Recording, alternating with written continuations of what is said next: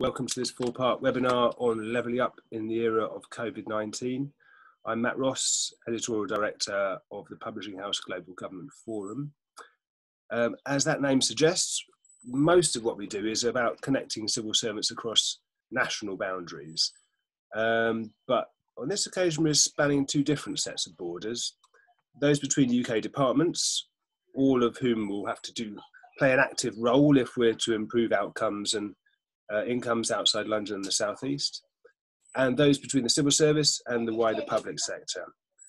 I've not met anyone who thinks it's possible for London to single-handedly level up other parts of the country. So to raise productivity and well-being in these areas, Whitehall departments will have to work in partnership with colleagues at the regional and local levels. So today we're bringing those levels together with topical experts and serving and former civil servants in four panel discussions addressing some of the key issues facing the levelling up agenda. The later sessions will examine the concrete policies that have been set out so far. There's two really: the ambition to move civil servants out of London and the South East, and the renewed commitment to infrastructure investment that we saw in the budget. And they'll consider the role of combined authorities in delivery. But this first session, we're going to be looking at some of the big strategic questions. What does levelling up mean?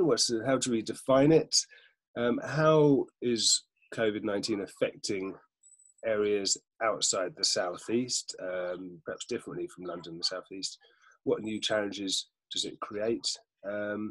Might, in time, the economic and social changes that it's creating provide those regions with any relative advantages? How should it be coordinated and driven within government? And how should departments work with the wider public sector to develop policy and manage delivery? All four sessions will begin with short presentations from the panelists, and then we'll move on to questions. So if you, the audience, have any questions for our panel, then please go to the Q&A button, which you'll see at the foot of the Zoom window. Just click on that and type in your questions. I will keep an eye on that, and we will save plenty of questions, plenty of time for questions after the short comments from the panelists. Before going any further, I want to thank our knowledge partner, the Centre for Public Impact. That's a not-for-profit founded by consultancy BCG that works with public servants to reimagine government. And I want to apologise for the birdsong and any noise of children you hear. It's too hot to sit in this wooden cabin with the windows shut, so birdsong it is. To the panel, I'll just trot through who we've got. You can see them there: Philip Rycroft, a former permanent secretary at the department for exiting the European Union, and before that, second permanent secretary in the Cabinet Office with responsibility for constitutional and devolution issues.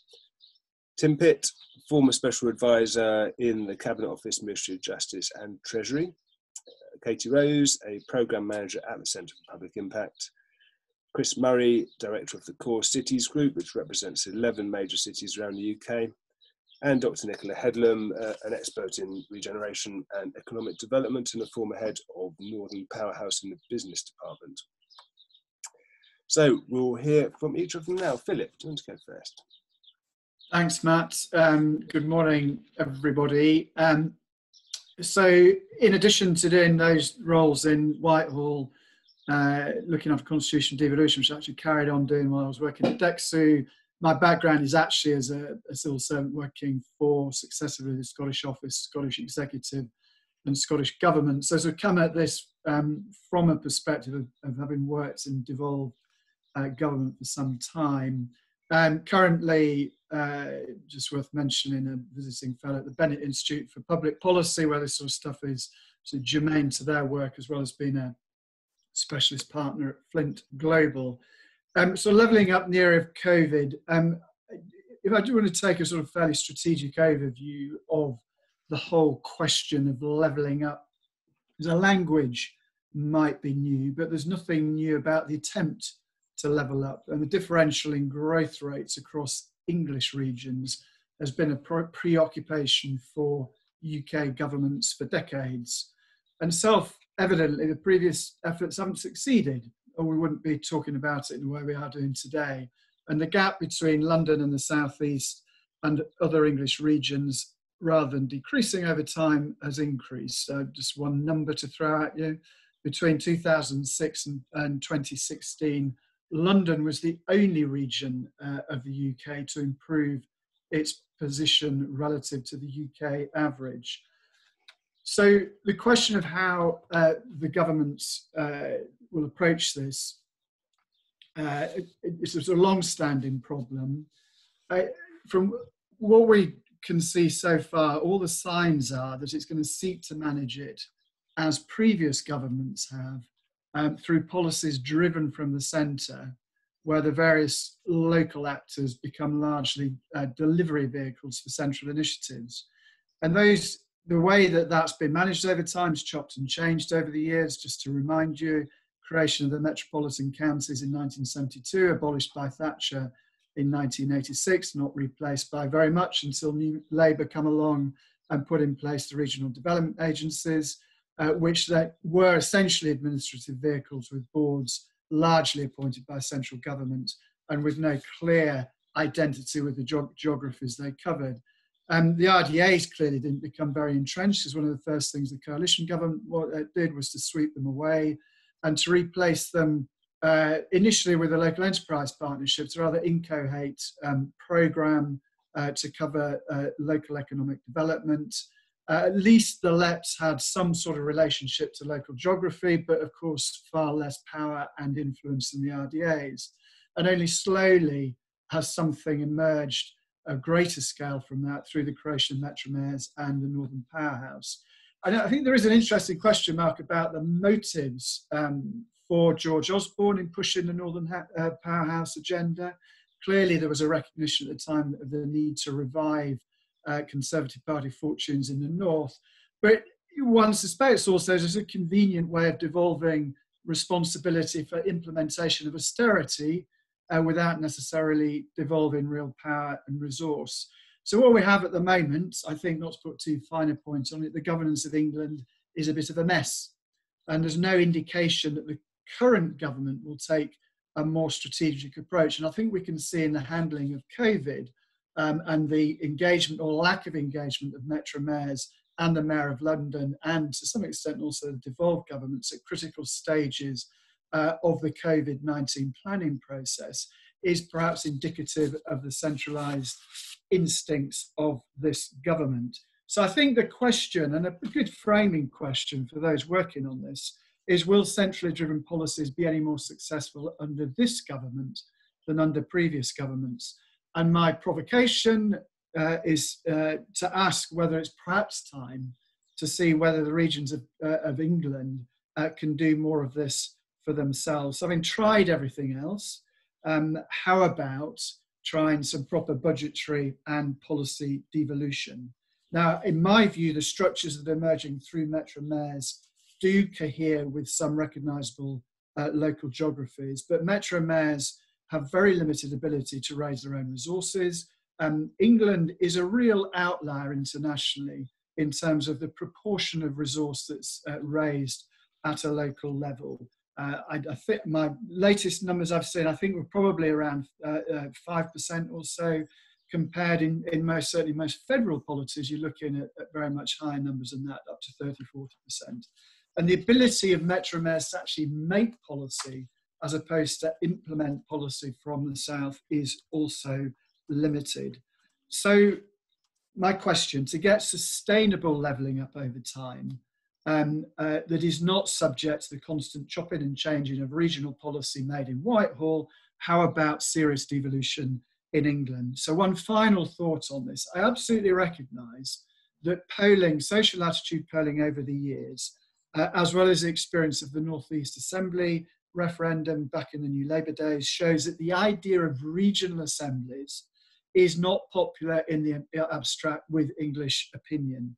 But the experience of both Wales and London would show that once established, serious assemblies with real power, as in the case of Wales, and at least influence and some power in the case of London, do grow in public esteem. And given what the politics of the last few years have demonstrated about the sense of political disenfranchisement in much of England, particularly in the North and Midlands, perhaps a more devolved polity might address that sense of a democratic deficit, as well as support more locally grounded economic development policies to contribute to the levelling up agenda. So a little bit of a provocation to get us going, but I hope you found that interesting. Thank you. Thank you, Philip. That's great, yeah. We'll move straight on to Tim, if we may. Thanks, Matt. So as a former special advisor, I thought I'd focus my time on the politics of levelling up because they're obviously central to this agenda. And I want to talk about three angles to the politics, where the levelling up agenda came from, how the COVID crisis may impact it, and then what this all might mean for policy. So first, on its origins, as Philip said, regional inequality is not a new problem. So why has it suddenly risen up the political agenda? And the simple truth is that it comes from the political shifts that have occurred in the UK over the last few years, and in particular by the political situation that confronted Boris Johnson when he became Prime Minister last summer. So from the word go, the operation around the PM was in complete campaign mode. They hoped they'd be able to get a Brexit breakthrough Parliament, but they knew there was a high chance they would need an election to break that deadlock, and they knew that if that election happened, they were going to have to win those Leave voting Labour constituencies we hear so much about, in the North and Midlands, North Wales, that in many cases hadn't elected a Tory MP in decades. So with these seats firmly in his sights, on coming into office, the PM quickly began talking about levelling up opportunity across the whole country. And this was followed by a complete barrage of high-profile spending commitments across a whole range of stuff, but designed primarily to make headlines and to win a general election, and in particular to target those swing voters in Tory Labour marginal seats who wanted to see a significant increase in public spending. Now, policy is always driven by politics to some degree, but it was particularly true in those months before the election. And the result is that you've got a Conservative manifesto with a whole series of policies vaguely connected to levelling up, whether that's increased infrastructure spending, R&D spending, more police, more money for the NHS, but it's not a coherent, overarching strategy to tackle regional imbalances. And that's not to be critical of the current government at all. Thatcher and Blair, for example, they came in with big reforming agendas, but they'd had years in opposition to work up what that strategy would look like. For the PM and his team, they didn't have that luxury. They came in at pretty short notice, and ultimately they did identify a problem, regional inequality, that I think lots of us think is overdue political focus and does need tackling. But the crucial point, I think, is that so far we've had politically motivated policies driving this agenda. And what we now need to do is step back and come up with a coherent long-term strategy to tackle regional inequality, founded on an evidence-based assessment of what is driving it and what policies are most likely to reduce it, rather than what is going to poll successfully and be popular with voters in the short term. Now, the complicating factor to that is the second point I want to make, which is around the impact that COVID has had on the economic and political context. So for the foreseeable future, all the focus will be on the recovery, and particularly on unemployment, which politically and economically is the biggest concern. Now, we don't know how bad that increase will be, and we won't know how bad that increase will be until the job retention scheme unwinds over the next few months, but it seems pretty likely that it will rise significantly. And as a result, I think a big part of the levelling up agenda will now be around jobs and be around employment in a way that obviously I don't think it was so much pre-crisis.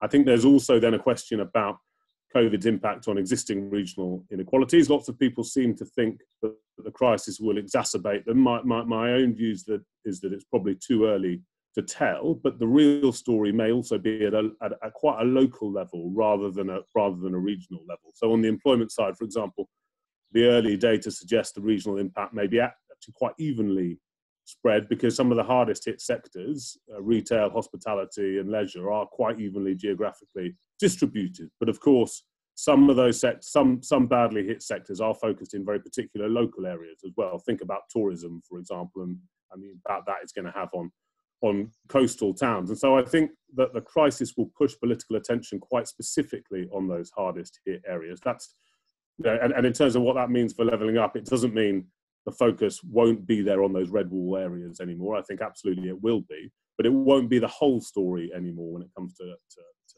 up.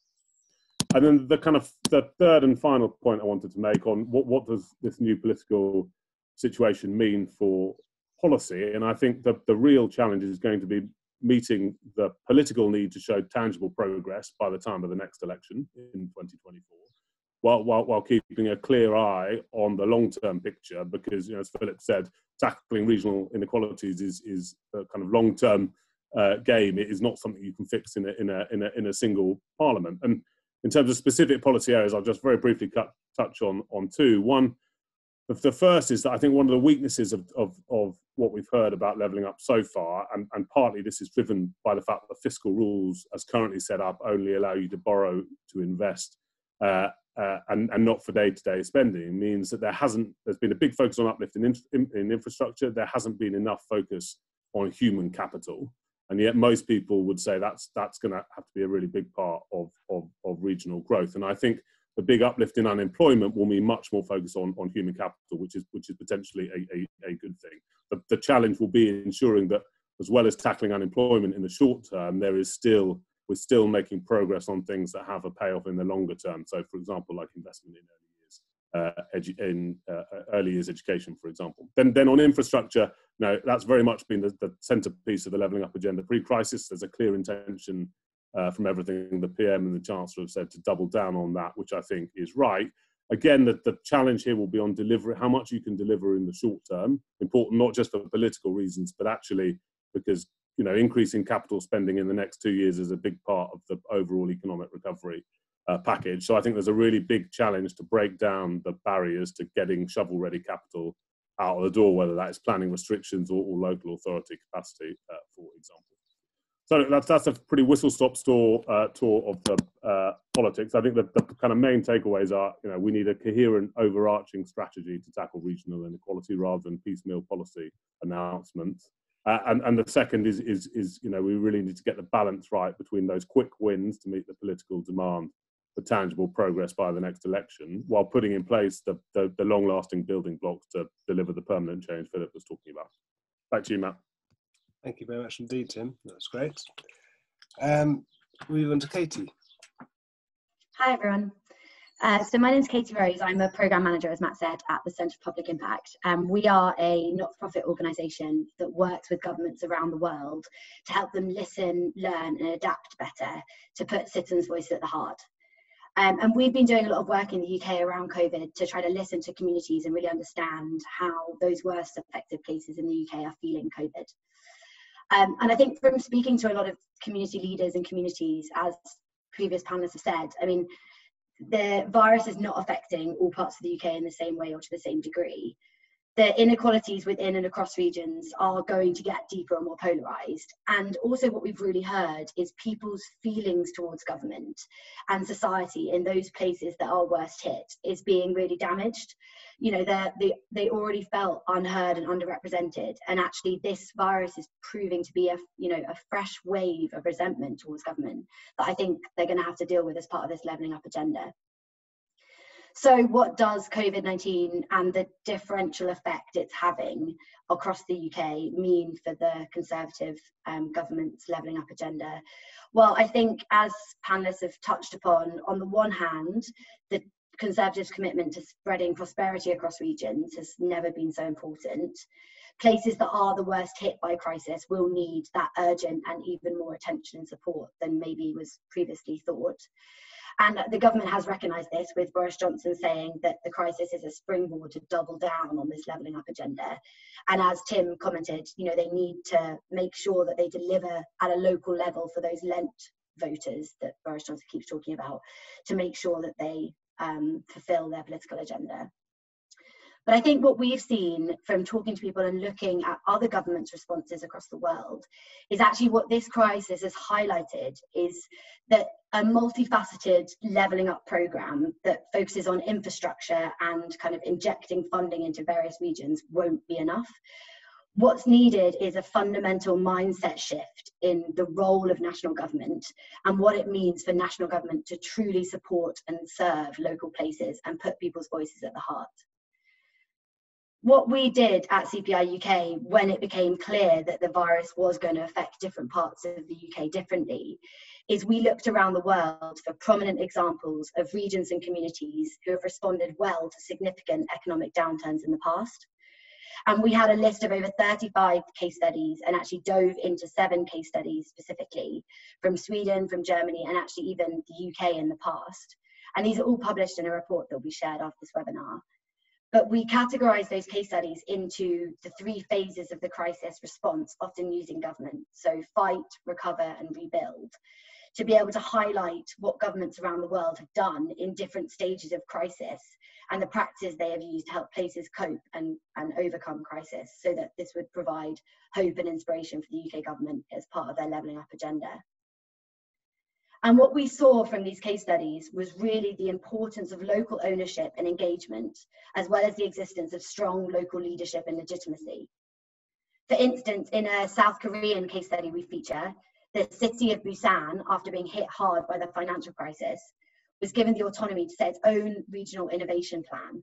And they were given a pot of money from the central government that didn't come with an itemised list on spending, but the local city was able to use its local networks and use the methods they already had in place to drive an agenda they set.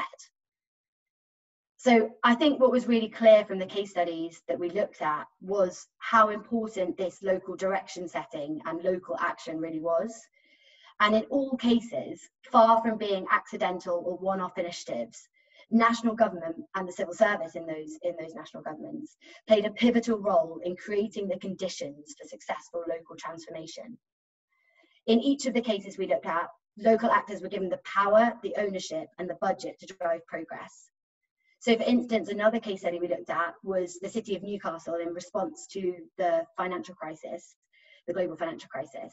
And the Newcastle City Council were given the autonomy to create a 10-point action plan where they set their own agenda for where they wanted to spend money, and existing power structures that already existed and administrative structures they had already built were given the power to drive progress. So nothing new was imposed on them from national government. They were enabled to actually do what they felt was best in existing structures that already existed at a local level, and use the relationships that already existed at a local level.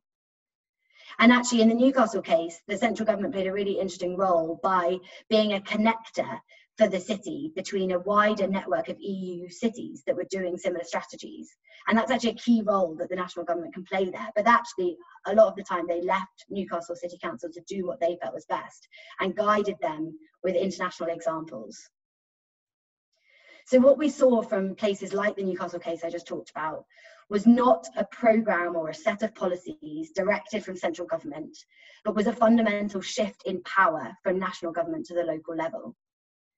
There was a drive from national government to really understand the potential of a place through local eyes and help the local people build on it, to ignite local missions that mobilise people and actors across multiple sectors, and an empowerment of existing trusted leadership and structures. There's so much good stuff already going on in the UK at a local level, which I'm sure I don't need to tell people about. But as part of what the work we've been doing at CPI UK, we've been listening to a lot of these community leaders during the crisis. And what we've heard back is the sense of community has been really built upon, and there's so much power and relationships in communities and at a local level right now that the national government really needs to find a way as part of this levelling up agenda to light a fire under. So I think for me, the government's levelling up agenda, if it really needs and wants to help people and places that need it as a response to this crisis over the long term, I think they need to think about this priority differently and actually shift their mindset. It's not so much about levelling up, as that implies pulling a lever or raising up by a central godlike hand, but it's actually fundamentally about enabling and having a focus on actually letting go more than doing anything else. National governments need to try to solve for not being another thing that local actors need to navigate that curbs both enthusiasm and potential. Their role has to be one of coordination, enablement, and acceleration, not control, management, and the putting up of restrictions or regulations that actually often slows down local actors or gets them to toe a line or an agenda set by Whitehall. So to finish, I mean, national government, I think they need to let go of power and focus all their energy on thinking about how to fundamentally redistribute and change the structure of power so that it gets closest to the people that need it in these places in order to fulfill levelling up over the long term. Thanks, Matt. Thank you very much indeed, Katie. We are getting a fair amount of consensus. I can't imagine Chris Murray is going to challenge this, but I bet you've got some interesting stuff to say, Chris. Sadly, Matt, I agree with a lot of the above, if not all. So here's a slide on how not to do levelling up. This is what we've done for the last 40 years. And this slide shows all the available economic data for all the core cities compared to London, compared to GB. And you can see if you go back to late 70s, early 80s, core cities were doing better than London. You know, we forget that actually London really struggled. It had a tough time. And then over successive economic shocks, it's overtaken core cities, and then the GB average, and core cities have got knocked further and further back, and each of these dips is a major economic shock. And the reason for that is that after deindustrialisation, the core cities lost a lot of the things that made them resilient to shocks and able to recover quickly, and London managed to build those things into its economic ecosystem. And those things are fairly complex, but two that I would pull out as being really major are the levels of skills in the local labour market and the kind of infrastructure that you've got within the city region. And clearly those have become a lot better and a lot higher in London than they have in other places. That's certainly not, there's certainly not kind of anti-London comments. You know, we need to London to do well, but there's no reason why the other cities shouldn't and couldn't do well either. So we brought the OECD in to look at this last year to have a kind of refresh and just say from a very objective evidence-based perspective what underlies these issues of low productivity in big cities outside of the southeast. So they said a couple of things. The first was that it is clearly linked to over-centralisation in the UK. We know that, a lot of us know that, but for the OECD to come in and say that is quite extraordinary, you know, given that particularly the UK government is a member of the OECD. So they came right out and said that. The second thing they said is that within functioning economic areas, we need to do more to recognise in policy the links between places, between towns and cities and outlying rural areas, and policies tended to focus on one or the other. I think that's one of the dangers of the left behind levelling up agenda, is that it sees places that, I don't particularly like that language, but let's use it, that are left behind as economic islands, you know, and you just sort of invest in that place, put your policy into that place and it'll be okay. And they absolutely are not. Places are linked.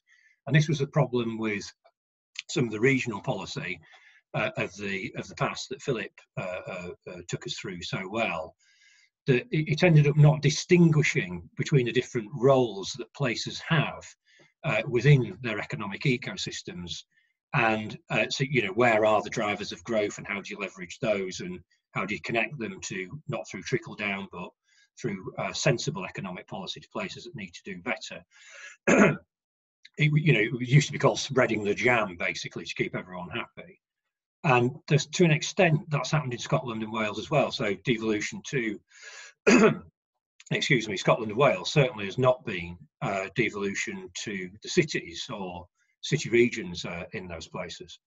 The third thing the OECD said was that we need to do more to link social and economic policy, that would actually, those have drifted apart. So, and that's been really exposed, I think, by COVID, the connections between excuse me, health policy and economic policy have been absolutely laid bare, for example. This is really important for productivity, because just in the core cities, we know that 40% of low productivity on average is linked to deprivation. So if we're not dealing with that, we're not dealing with underlying health issues that bring people into the labour market, that productivity is always going to remain low, no matter what we do about infrastructure and so on. And they also said, you've got to invest more in infrastructure and labour market and skills, and those things that are the core of economic strength in localities. So that sort of sounds like a plan for where we are now as well, actually. And we're bringing OECD back to refresh that work, but there's nothing there that wouldn't actually aid the situation that we're trying to deal with now. And of course, there need to be national measures alongside that as well. I think that we should accept the recommendations of a national infrastructure assessment and get on and invest in that, use stimulus funding to get those projects up and running. They are eminently sensible and will create jobs and will help us to adapt to the economic shifts that have been accelerated. The devolution white paper, I think, is critical in this. UK Shared Prosperity Fund is another resource, and that's something that there are means and ways of bringing that forward. And a patient equity fund that people like Jim O'Neill have been talking about to help business recapitalise. So it's those sort of national measures alongside local ones that will help us with all of this, and that ultimately will help us to level up. So the final point is that within this, I think that there's a lot of speculation, there's a lot of kind of flighty thinking about the future post C19, and I would say that within that, to misquote Mark Twain, the death of cities is much exaggerated. They're not going to go away. We're not, the 55 million urban population of the UK is not suddenly going to go and live in a load of villages, because what are villages where 55 million people live called their cities? So, but what we value about cities is changing, and what we'll demand from them in the future will change as well, cities and towns. Part of that has got to be about addressing the issues that we've all set out, and that I've just tried to summarise there. But I think there are issues about quality of space and life and environment in cities that will be fundamental to levelling up as well. Cheers. Thank you very much indeed, Chris. We're remarkably close to running on time. It's a miracle. Thank you all so much for that. Nicola, yourself last. Don't worry, I'm sure I'll knacker the timing as much as anything else. No, you don't. We've got loads of questions. Thank you. Lovely to be in such an august company. I love anyone that can survive the civil service for longer than I did, which was 1 year. The North Star leads the way to the mountaintop in awe, which is why my friends, they say, up, up, up north, was the poem that Len Sisse opened the convention, the first convention of the North, 2 years ago. I think essentially the contributions have been fantastically complementary. So I'm going to seek to kind of pull a bit of that together. I should say firstly something about me. Having said I was a civil servant for a year, I've been doing regional policy analysis, mainly from within academia, for 20 years. And maybe I've been in my house too long, but I've been thinking more and more about poetry and about how poetry links to policy in this lockdown. All right, I'll just say one more thing about that, which is it's the same way as you read a poem. There's there's the more active word in a sentence, and it's exactly the same in policy, right? So the sort of hashtag diplomacy that we see around hashtag Northern Powerhouse, hashtag Northern Shithouse, hashtag whatever, is very similar to the kind of driving metaphor or image within poetry. And in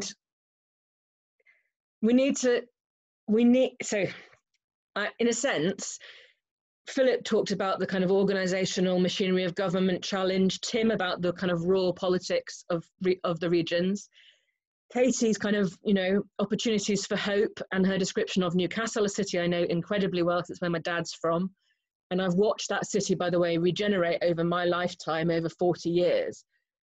So the first point is never let people tell you that places can't change radically, because when you look over a lifetime, Newcastle, the absolutely sensational quayside, that was I don't dispute the narrative that Katie explained about localism, but there was a huge central government policy, UDCs, etc., which laid the foundations for Newcastle's resurgence through, in the 80s, etc. Liverpool, another city I know incredibly well, having worked for 4 years in the Heseltine Institute for Policy and Practice.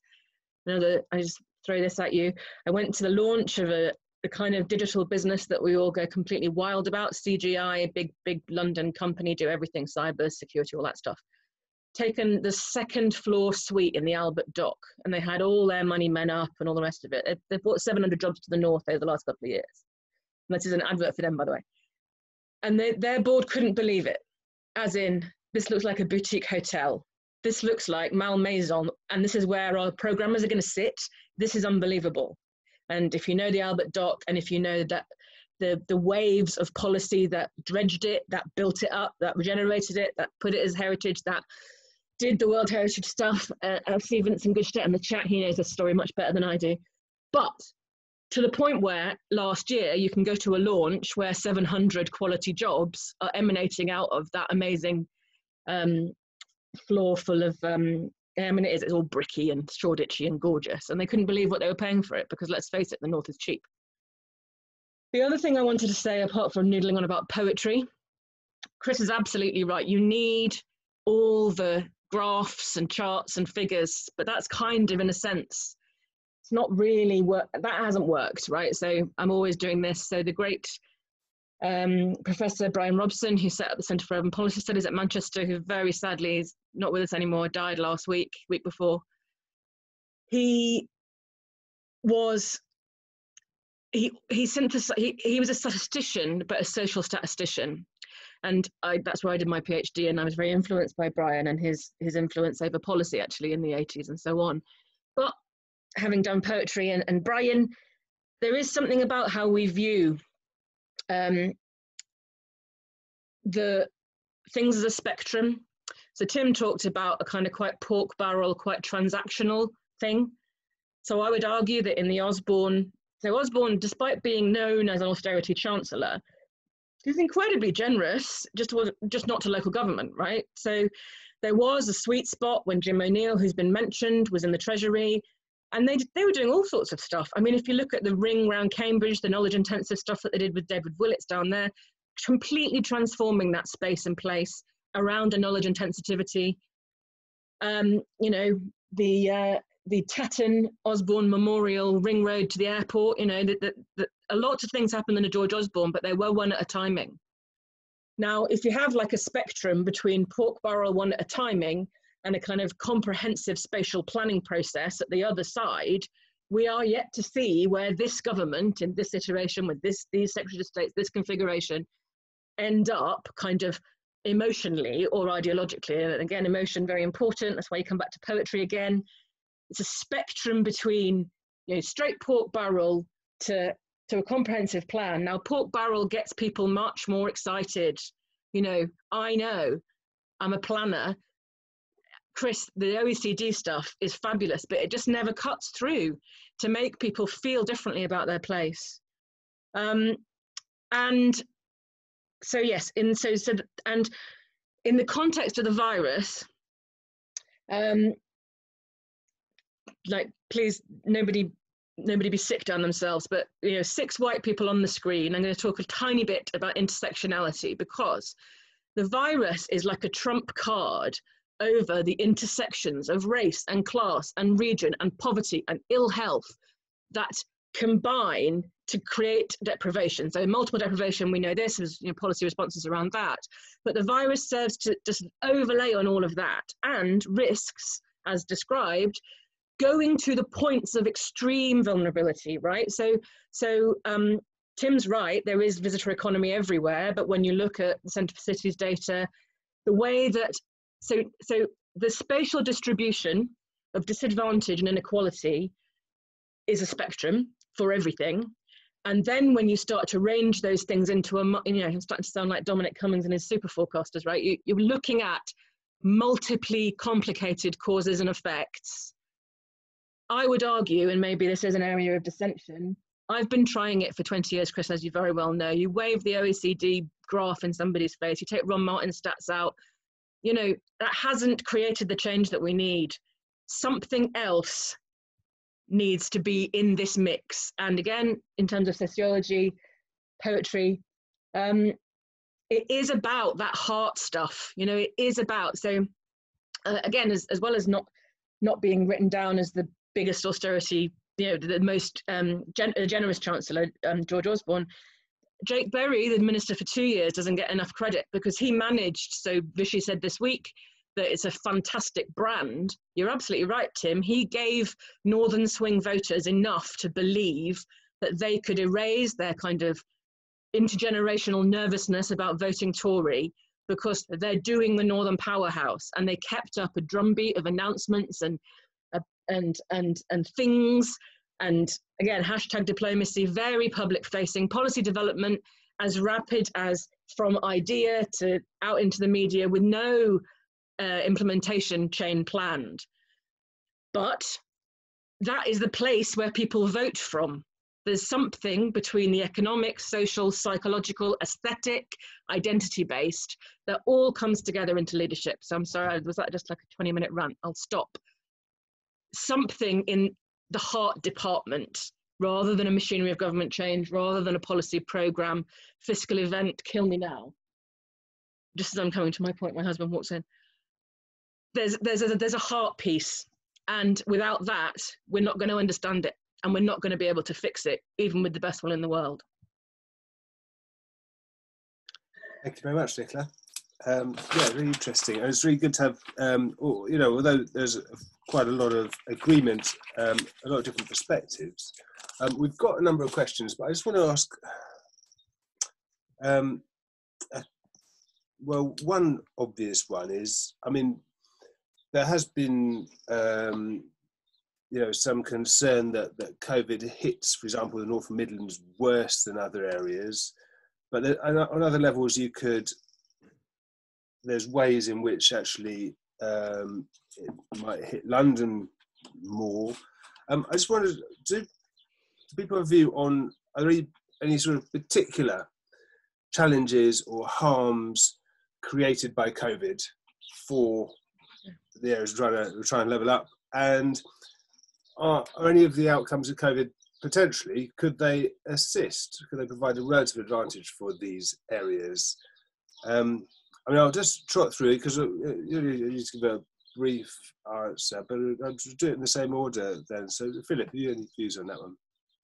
I think I'm a bit with Tim on this. I think it's really difficult to tell what the medium long-term impacts economically of the COVID crisis will be. What I can say is that the UK, pretty much uniquely in the world, has another self-imposed economic transition point to cross in the not too distant future, which will have a very big impact on a bunch of sectors that haven't necessarily been hard hit by COVID. So if you put those two things together, you've got COVID hitting hospitality, leisure, tourism. You've got Brexit coming down the track, which is going to impact more on businesses that are trading with the EU, integrated supply chains, all the rest of that. In other words, manufacturing, which is more concentrated in the Midlands and the north of England, as well as parts of Wales, Northern Ireland, and Scotland.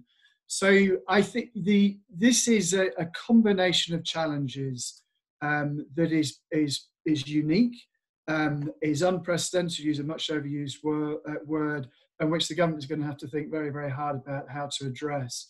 But I think it's too early to say how the particular mix in COVID will sort of work through all of that.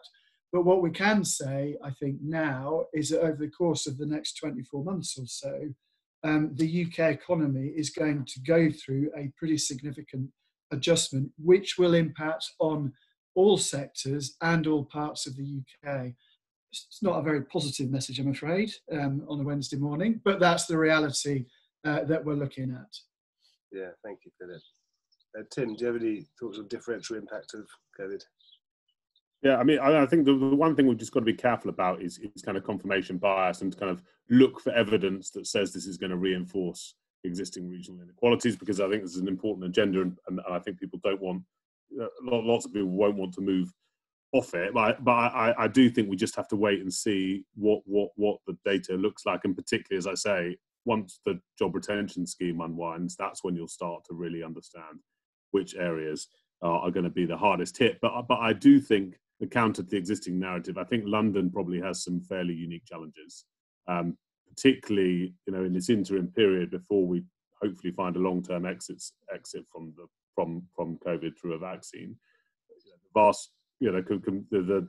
proportion of Londoners and people in the southeast who commute using public transport compared to the rest of the country, I think that has a potentially, and the knock-on effects of therefore people working from home much more on all those businesses that support central London office space. I think London is going to have a particular set of challenges coming out of the crisis. So we'll obviously need to be alive to those too. Thank you. Yeah, I mean, it occurred to me that so many highly skilled or well-paid jobs are sort of connected currently to London and the southeast, and that everybody is now working from home. I mean, we see it in government departments where ministers always used to require the agency chief to come in front of them, otherwise they just lose influence. But actually nowadays they're happy to do it on a video conference, and we might see a shift, which means that you could hold really highly skilled technical professional jobs, do them remotely, and that would free people to move out of London and the southeast, and obviously spend their money locally. So I can imagine ways in which I would say this thing has mixed impact at least. Katie, do you have any thoughts on this? Yeah, I'll just add one thought, which is I agree that we don't know what the medium and long-term impacts are of this, but I think what we need to do is listen to what people are saying already and find ways to listen really deeply to what people are saying at the community level. Because I do think there's a real danger that this crisis could actually further alienate people from government and the society, that ultimately we need to try to work together to improve. So that's one point. And then I think just on your point of whether this could actually assist places to give them the opportunity to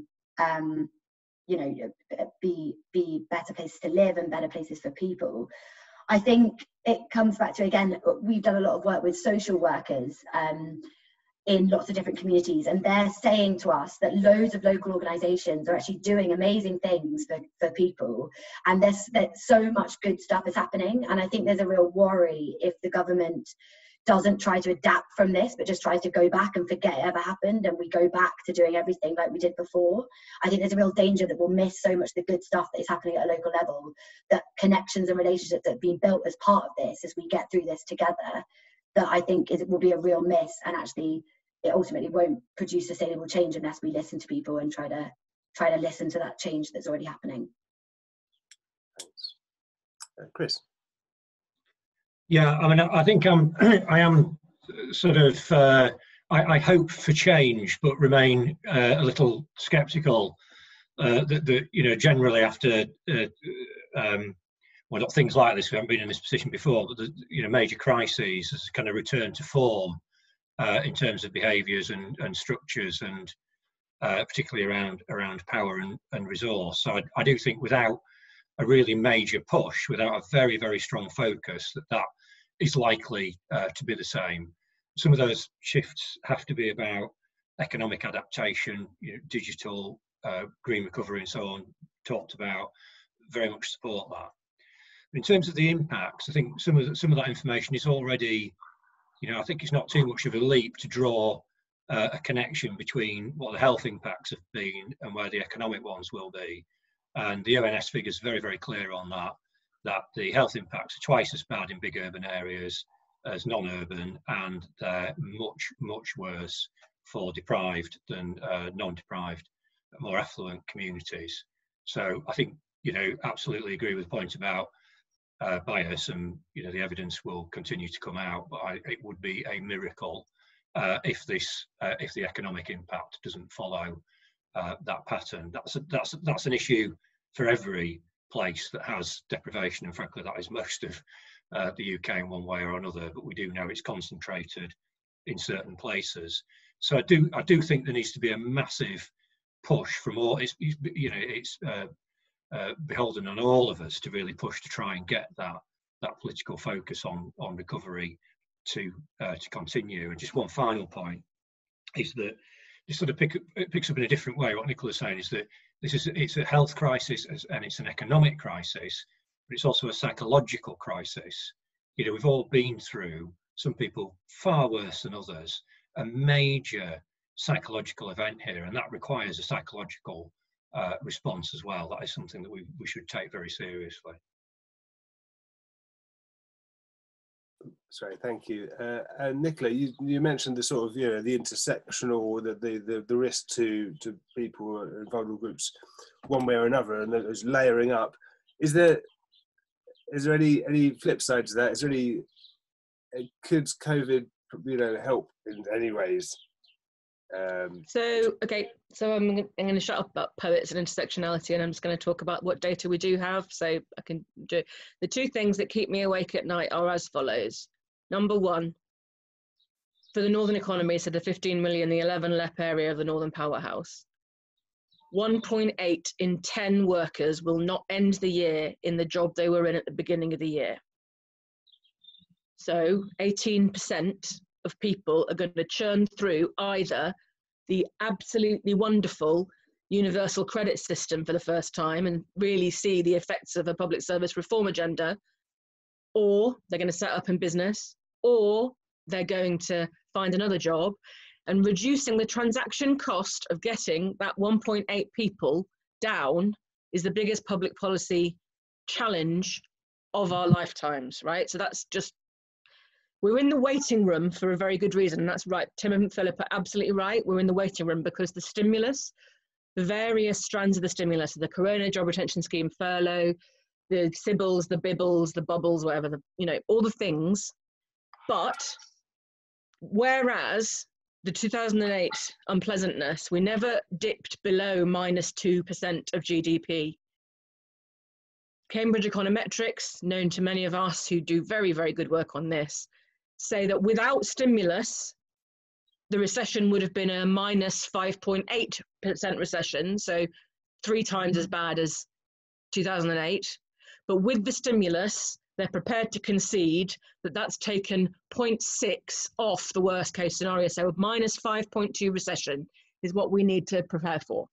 So it's better not to call it a recession, you've got to call it a slump. Because, and as Philip very ably pointed out, we've got the ABC are still there. Austerity, Brexit, COVID. None of these are good things. Well, Brexit arguably marvellous, but as everybody says, in terms of restructuring, A plus B plus C equals mass failure of businesses. And I've seen data on insolvencies, which again, as it starts to unwind, as Tim says, but every business lost, that's insomnia, depression, divorce, foreclosure, all those lovely, as that winds out, that is people having the worst year of their life, irrespective. And we will look, and so the polling data suggests that 87% of people don't think that they will lose their job, but 18% will. So how does that, all these things are not connected. And as I say, but the two things, the -5.2 L-shaped recession, I completely buy from the data, and 1.8 in 10 needing to churn into employment. And poetry and leadership and stars and all the rest of it. We have 6 minutes. There's one point I want to just cover. I think we can cover this one quite briefly in a couple of sentences, really. It's kind of, people have talked about the need to empower the local, but actually the thing needs driving, strategy, coordination at the centre. You need monitoring of, you need to set out what the goals are and then monitor delivery against them. We need to find leverage to get the departments to act on it. So how do you think, what should be the mechanism by which this thing is driven and led at the centre of government? Philip? Well, inevitably, my sort of agenda is for deeper, longer-term change. That's not going to happen overnight. Absolutely recognise that. And you do need central government for want of anything else at the moment, to get a grip on this agenda, as everybody in different ways has said. The coordination in Whitehall, lots of different ways of doing it, and not for me to specify which sort of cabinet committees you put in place or the rest of it, but it does need hard driving actually from the central government to get departments to fall into line behind a central agenda. And that's what we're going to have to see happen, it seems to me, over the next few months, because there isn't time, never mind the political will, to have a more thoroughgoing shift in the way that we think about the governance of England and indeed the wider UK. So I think it is a big challenge for the Johnson government. I'm rather pleased in a way, I don't know whether Tim would agree with this, but to see that the Treasury has recovered some of its influence through the COVID crisis. I think it has done some extraordinary things. It has been a bright spot of the government's response, getting that money back into the economy so quickly. And the Treasury thinking about this strategically, but given permission to spend decent money, but making sure the policies are aligned across transport, the business department, and increasingly folded in, as Chris has pointed out, also the health and education side of things as well. But ultimately, if you don't do this with proper engagement of the local actors, what you'll get will only be skin deep. It won't be sustainable over time. It'll be a little bit like you can get Albert Docks built, but they stand out, if you like, as a little bit of a diamond in an otherwise fairly grim environment. So the local engagement, I think, is critical to this. Thank you. Tim, do you want to, how should we drive it at the centre? Yeah. I mean, so I'll touch on the importance of the Treasury, which I think I agree with Philip. I think the Treasury has had a good crisis. The difficult bit obviously comes next for the Treasury when they have to withdraw these schemes, and ultimately, once the economy is recovered, start to do some form of fiscal consolidation, which I think is inevitable. But I think having Treasury buy into this is absolutely vital. And if you look at the industrial strategy, for example, under the previous government, there was some Treasury scepticism about that, and that made the delivery of that kind of area difficult. I think there is a lot of Treasury buy into this agenda at the moment, but it is also going to require departments not just to come with shopping lists of their pet projects that they want delivered, right? They need to come up with coherent packages. They need to have lots of non-fiscal measures, and there are lots of non-fiscal measures that are vital to this agenda. So I think, yes, the Treasury is going to have to spend some money, and it is going to have to accept that, but it is also, it can't just be seen, as we've said before, about just pork barrel politics. This needs to be part of a kind of coherent whole, and departments not just using it to try and get cash out of the Treasury, basically. Thank you very much, Tim. We're only like 2 minutes out, so I'm actually going to swap questions. We have had a couple of questions, one around green recovery, that's from Anna Bond. Anna, we will address that in the infrastructure session, which is the third session, so if you're not able to attend at the time, just listen back to that one. The other questions we'll address in writing, I think, because I just want to ask the other three panelists. I mean, look, this whole thing, it's quite an ask. We're all saying that there's a fairly fundamental shift required on the part of government if we're going to achieve this. It's going to be very expensive. We require a lot of effort and reform. What's the alternative? What's the counterfactual? What will the consequences be if we fail on this agenda of levelling up and making a real difference here? And I would go to Katie. Thanks, Matt. I think if we fail, government's legitimacy will be really, really damaged. I think people will, all those Lent voters that think that actually that local change can be driven in their place will be proved wrong, and I think the Tory party will suffer from that. But I also think people and Nicola touched on this, I think those inequalities that we've already seen that COVID is affecting right now and making worse will just get so much worse, and then we'll see so much more hostility and tension in society that will ultimately direct towards so many other government programs that they want to get done. So I think ultimately, if we don't get this right, I think it will severely affect government's legitimacy to deliver anything going forward. I think it should be top priority. And I agree with all the stuff said about the Treasury. I mean, right now, I don't think they have a departmental objective to level up. I think their roles is to reduce the structural deficit and drive productivity and investment in infrastructure. And so I think it needs to be a departmental priority for all departments. And they need to work out what role they can play to best serve and support local places. Yeah, thank you. I'm creeping into break time, but nonetheless, Chris, 20 seconds on what happens if we don't get this right. Well, I think the points that are made are spot on. We're already losing before C19 100 billion a year just from having the 11 core cities below the national economic average. And, sounds like a lot of money. It's not a lot of percentage points. So bringing them up to that level would, absolutely put that amount of money into the economy.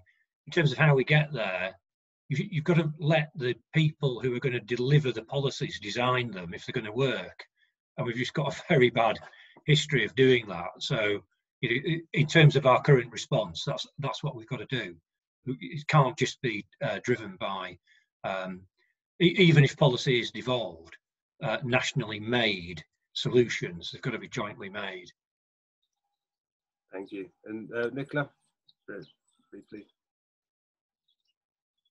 You're on mute. So I just think the final word, so levelling up, there's been endless soul searching forever about whether equality of outcome or equality of opportunity are desirable policy objectives, and we've got to neither in this country. We've got widening inequality. Now, levelling up would suggest that, it's either the rising tide lifts all boats, or, whatever sort of metaphor you want to get into. Some people see levelling up far more as you go up a level on a panel game.